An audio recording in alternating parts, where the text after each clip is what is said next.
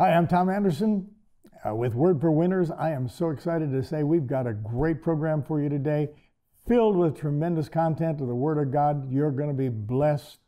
Like, share, and subscribe. We'd love to have you be part of the family. I rewrote the sermon probably 7 times this week and just finished it again this morning, and I'm not sure still how it's going to come out. Certainly the end of the year, the beginning of the new year.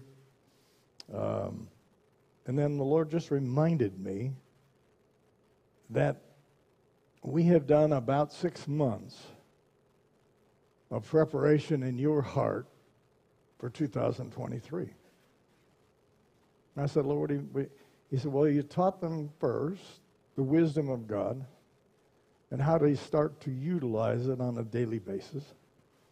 Then you took them through all of the names, my names, that they need to receive in the fullness from Jehovah Jireh, provision shall be seen, or Jehovah Rai, who's in the now, and we need to always receive now. Don't wait for the harvest. You receive the harvest before you see the harvest.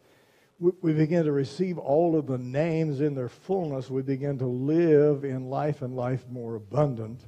And then this last series that we've been dealing with, really talking about the subconscious, the heart, higher consciousness. There's lots of different names, and of course I use the word enlightenment, and so everybody gets shook. I think I lost 10 people off the web, but because they think that's New Age. New Age borrowed it from the Bible. Hello. It is, enlightenment simply means meant to be in light. In other words, it was designed to operate and work off from the Word of God to build a life and life more abundant. It is a tool that God has given in an earthen vessel, a treasure in a earthen vessel. We talked about 2 Corinthians chapter 4, verse 7. So there's a treasure in this dirt as part of the soul, part of the heart that has the power in the natural, connected to the supernatural power of the Holy Spirit to change what is there and change it, all of the old junk. Remember we talked about 24 hours a day, you are programmed. This thing does not miss one thing from the point of conception till today, at this moment, this instant. It is still receiving every single thing in the environment, and words and sound are stored in your computer. And the world has been able to sew into that all of the extra hours with the exception of the half an hour you're in church. But the Word of God is so powerful that it can overcome all of the stuff that has happened and de-weed your heart, wash it in the water of the Word, and flood and fill it with the power of the Word of God so that you can live life and life more abundant. That's why his names, and that's why the wisdom, and that why we need to understand all of this so we can utilize the tools that God has given us to live this best life on earth. We understand life in heaven is going to be great. It's awesome. But he's provided everything we need not only to survive on this earth, but to thrive on this earth. And thrive includes health and wealth, which produces joy, peace, and favor with God and man. And the reason for that is because the only thing that pleases God is faith. And when we utilize faith, we gain the promises. When we gain the promises, God's happy with our happy. I don't know if you got that. My wife said I dressed like the 50s. Good night, sweetheart. No, well. Y'all okay today? I found a pair of bell bottoms for men. I couldn't find any platform shoes, but So I need to make this statement. Maybe this will help you. It helped me. I just sorted this out a couple days ago. When I look at the Bible from cover to cover, I see the Old Testament, and I see the direct dealing of God with his children. You okay with that? And then we have what we just celebrated, Christmas. God sent his only son. And we gain something called, well, the New Testament doesn't really start until death, burial, and resurrection, but we see that Word of God introduced and its power introduced in Jesus, the enlightened one, or the light of this world, or the Word of God and its power. And that's the New Testament. But what we're living in today is something that chapter 4 brings out, that we are to enter into his rest. Now, his rest is on the seventh day. It's the Sabbath. That's why Jesus said, I am the Sabbath. It is where we enter in, and you can't have grace unless you're in the seventh day, because grace was lent to cover past, present, and future, so it had to be connected to the death, burial, and resurrection of Christ. So we can operate in this thing, or this gift called grace, where the Word works and we don't. We work not for salvation, but to build the kingdom. Is anybody home? And so when we're in the seventh day, we can enter into the rest and no longer count on our works, but count on the works of Christ, who did it all and provided it all, so that by grace and faith we might receive all of the promises of God and live this thing called life, and life more abundant. I am the way, the truth, and the life. Did I say it? I think I said a whole lot there. I hope you got that. I only gained 9 pounds, okay, over Christmas. That's why I have a larger coat on today. Anyway, just make sure I cover all bases on that. And so talking about the effect of the heart, the subconscious.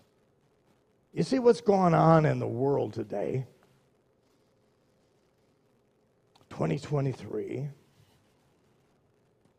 There's a lot of things that are out there. We've just gone through a couple of years of inundated with fear. The reason we were inundated with fear was to make sure we got you out of faith. Even stayed away from church. You couldn't be 6 feet from somebody. I don't know how dating went on during those years, but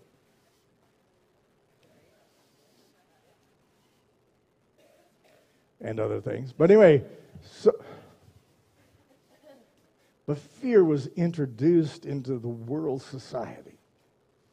And now we're geared a little bit directed towards faith or fear yet today. In fact, now the fear that they're putting on you is called recession. High gas prices, groceries, not enough, shelves are empty, higher prices on fuel and gas, and taxes are being raised. And we're headed for a recession. You know what a recession is?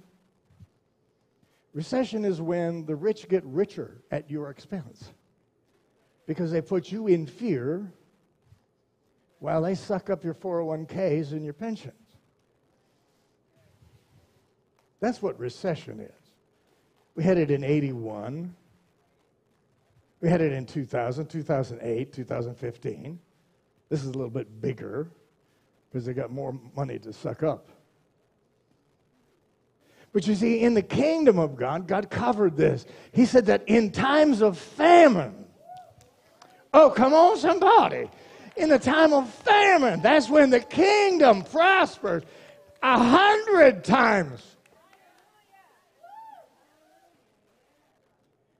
If we just, oh, I feel God on that, Lord. Jesus, whoo, what an anointing. Come on. You need to receive right now. This is the time to make money.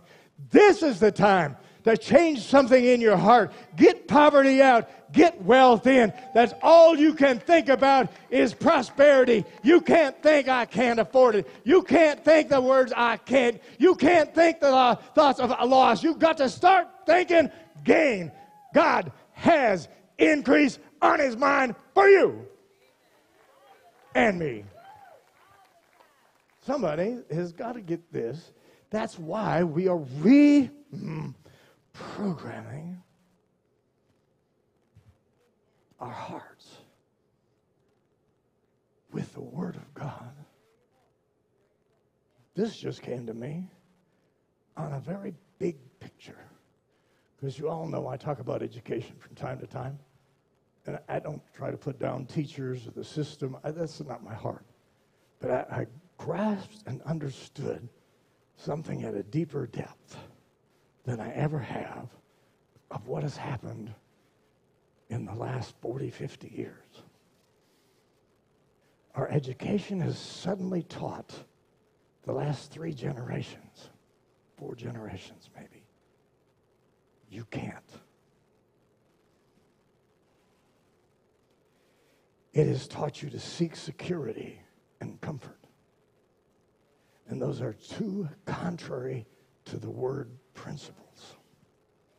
They are contrary to the word principles. The principles are all about increase. They're all about risk. Abraham, leave your home. Leave your country. Leave your family. Leave. You know, that's all about what? Risk? You want me to do what? When God said to us, move to Wisconsin, I was making good money. I was buying and selling cars. I had my life, had a home.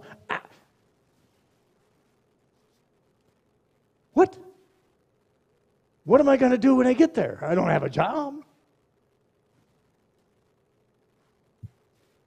But my whole life, from the time Maureen and I got born again, we've done one thing, and that is follow the Holy Spirit. You see, right now, we're in a 3rd phase. I call it the phase of rest in His Word. But the 3rd phase is where everything operates by our helper, our counselor, our Holy Spirit, who will lead us to life and life more abundant, because He will lead us to the power of the Word that is stored in your heart. He'll lead you to the principles of what's stored in your heart. That's why I'm hitting on truth so hard. Because truth is the Word, and the Word is truth. And the Holy Spirit only leads us to truth. And Jesus said, I am the way, the truth, and the life. Come on, somebody. Truth. See, in every human being born on this earth, there's something put in us that constantly seeks truth. I bet you didn't know that. It's in you to seek truth. That's the reason if you see a sign and it says wet paint, what do? I want to see if that's true.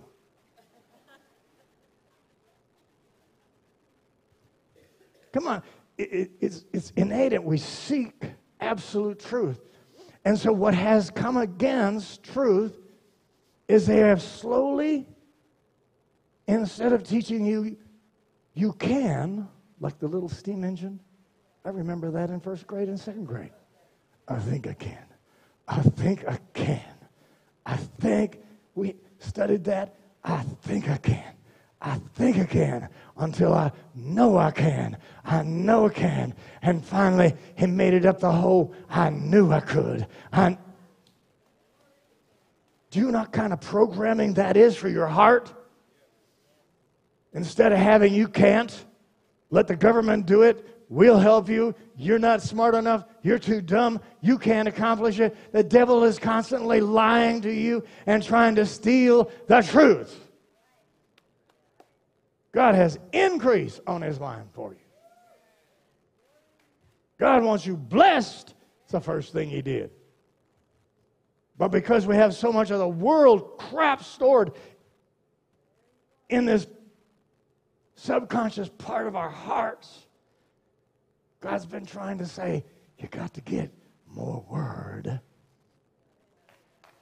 You got to receive and believe.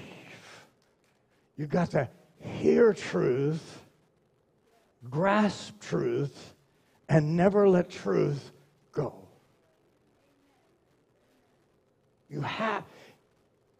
Truth is connected, and faith is directly connected to the love of God.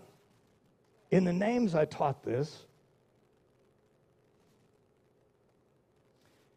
that it is, in order to truly abide with the Father, we need hope, faith, and love.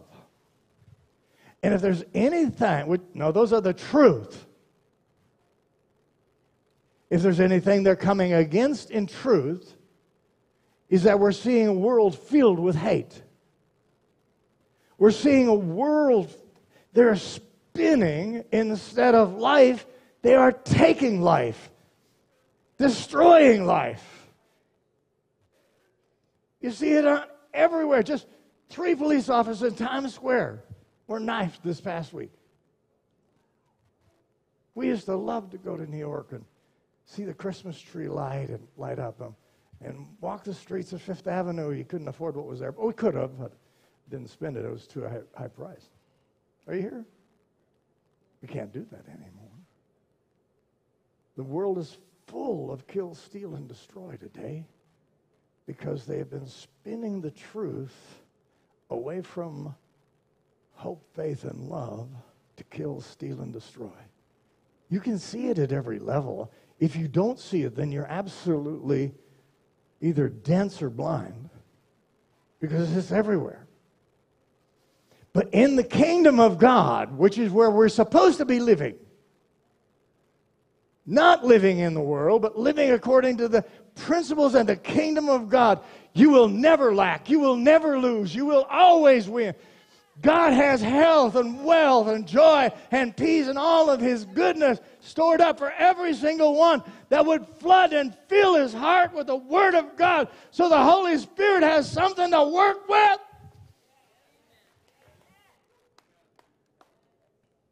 Power of confessing the word instead of confessing the world. Confessing the world is I can't. They do everything they can to steal your security so that you can depend on the government. They do everything they can to steal your responsibility for life.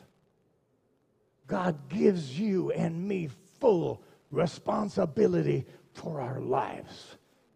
And we want to transfer it to somebody else. Not my fault. Devil did it. My wife, or it was my father, it was my... No, you are held accountable for your life. And the Word of God has the ability to change anything that's out of order and put it into order.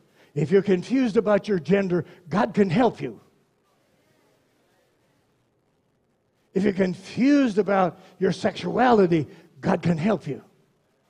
If you're confused about life, God can help you. The Word was designed to fulfill and give life and life more abundant. They're trying to turn everything that God did, all of his truth, into a lie.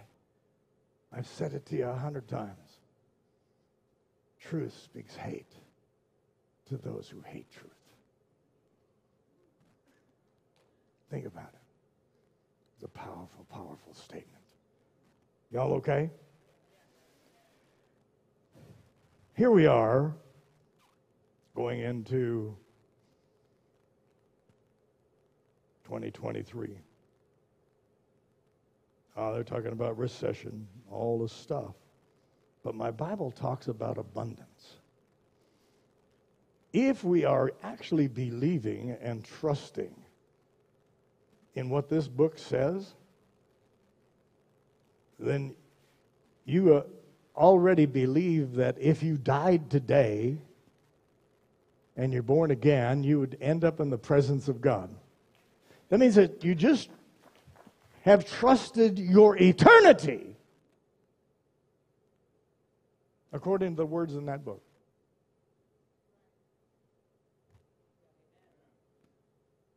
Why do we have a hard time trusting that God would meet all of our needs? Why do we have a hard time trusting provision will be seen? Why do we have a hard time trusting God with just junk on this earth? Hello? Trusting God with our health. COVID. Watch out. Baking soda and water could have took care of it.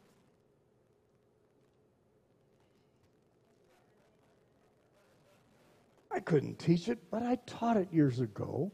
Virus cannot live in an alkaline body. But if I preached it during COVID and somebody died, I would be held responsible. But I have taught it. You keep your body out of acid and you keep it alkaline, it will kill all virus in your body. Virus cannot live except in an acid body. Wonder why there are people that got the shots that keep getting COVID? Because they shot them up with a synthetic protein that creates acid in the body, blood.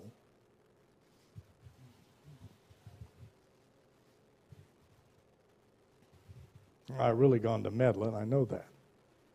But I'm just saying, truth is truth. God has provided ways for health. Not just miracles, not just healing, but how to stay healthy. And I realized yesterday afternoon that our next series is going to be Rich in Health Now. So get ready for this. You not only need to hear it, you need to receive it, and you need to believe it, and then you need to do it. Dr. Marina and I, when COVID hit, God said, well, my negotiation with God, I needed a new testimony for the Millionaire Series. And so I told the Lord, I need a new testimony. Mine's 10 years old. I need something new that says this is your book you wrote is true. And so he said, sell my house. My first words were, but COVID's on. Nobody will come to see it. So in the midst of COVID, we sold our house to somebody that saw it before COVID, about 6 months before COVID, and came to visit the house with a friend who was interested. Ended up buying it during COVID. Are you here? And through a process of 9 months, we joined what is now known nationwide, over 100,000 people that made $1 million or more during COVID.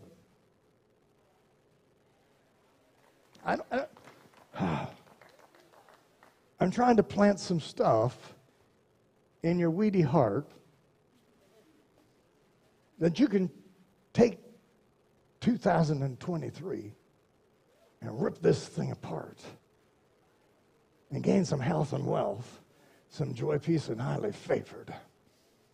Let's do this. Let's attack this thing. Let's not be passive. Let's not buy into the world. Oh, you can't? Oh, yes, you can. You can do all things through Christ who strengthens you. And you got a helper called the Holy Ghost, and he led us in every single buy of every house. We got the anointing over and made lots of money. And sold a second house in Goba. Hello. I am not bragging. I am bragging on God because I couldn't do it. But the Holy Ghost said I could do it, and I believed in my heart that I can do, and I really believe this, all things through Christ who strengthens me. I believe that. That is planted in my heart, and I can't doubt that.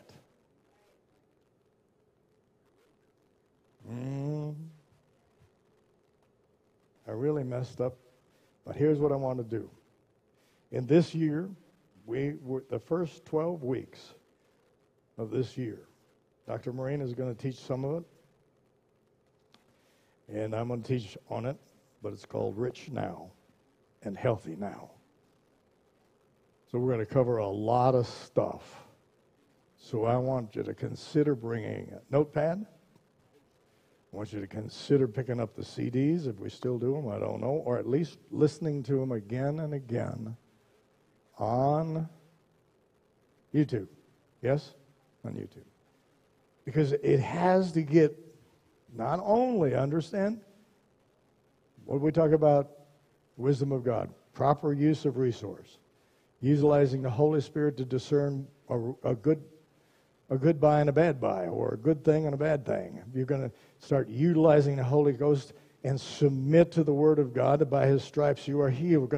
That's perceiving, and then we're going to get a hold of concerning and become more concerned about somebody else than just, oh, me, and poor me.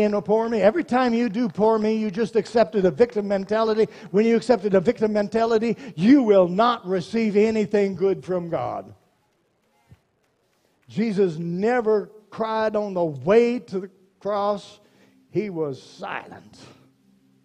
He never accepted victim. You can't. Oh, why did this happen to me? Or how did this happen to me? Or why did this happen? Shut up. Quit that. Someday you may understand, but right now you don't want to go there. You want to stay in an aggressive position and believe the Word of God and overcome. Just what Dr. Maureen stood right here and said this morning. Jesus already conquered it. You're not liking today, but tomorrow can be great. Come on, somebody. All about what's in this content and allowing the Holy Spirit to de-weed the junk and put the right stuff in and lead you to truth. Do not modify the truth. Don't accept the half-truth. Don't go down the mistruth. Because, I got to read 2 scriptures. I got 42 seconds. 2 scriptures. Because I don't know, I think I just started talking. Or did I start preaching? Anybody here? Open your Bibles up to Ephesians chapter 1. Ephesians chapter 1.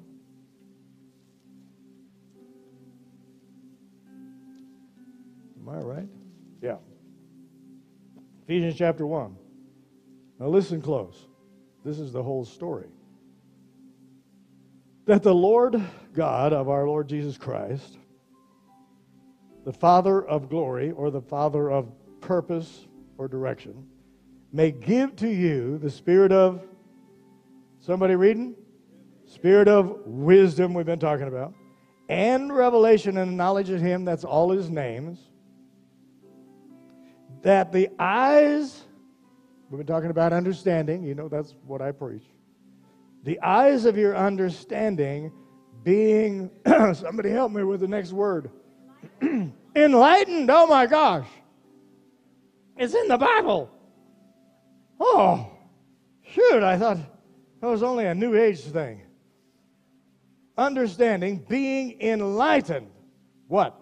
That you may know what the hope of His calling, what are the riches of His purpose, of His inheritance, of His promises to the saints, and what is exceeding greatness of His power towards us who believe. don't know if you're getting this. According to the working of his mighty power by the Holy Spirit, which he worked in Christ when he raised him from the dead. How did that happen?